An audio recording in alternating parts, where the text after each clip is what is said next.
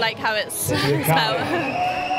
It's so hard spelling your name when someone said that. Yeah. From Northampton.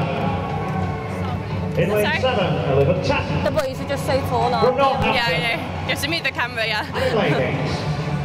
Alicia McDonald. So how are you feeling after your performance this weekend?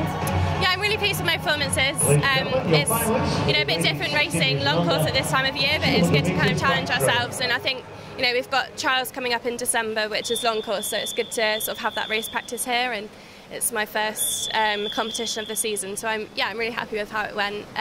Definitely things to work on, but it's good just getting in and like giving it a bit of a a hard hit out this sort of time of the year. And I'm pleased with my times and stuff. So. Still lots to work on, but yeah, I'm looking forward to the rest of the season. Yeah, because you did well to achieve a bronze this weekend, so that's still something to move on forward from. What are you particularly looking for, like to focus on till in December?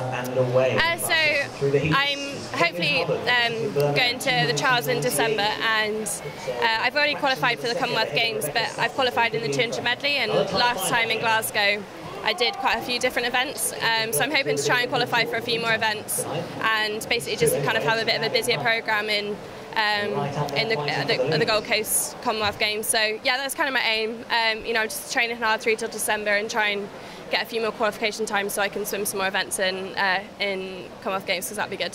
And events like this are a great opportunity for young people, young swimmers to come along and see, like yourselves and Adam at first hand and see you compete. What do you think that does for young swimmers coming through the ranks? I think it's massive. I mean, I remember, that was us like a few years ago, and, I think doing competitions like this, I remember doing competitions like this, when I was younger, and being in heats with people, I looked up to. I think, it's great. It's all about inspiring that next generation, and, in a few years' time, they'll be the ones, at major meets, international meets, and it's all about that grassroots, trying to get swimming improving year on year, Olympics on Olympics. So I do think it's great, and I love coming here and kind of just swimming at home, seeing like friends and stuff. Yeah, it's really good.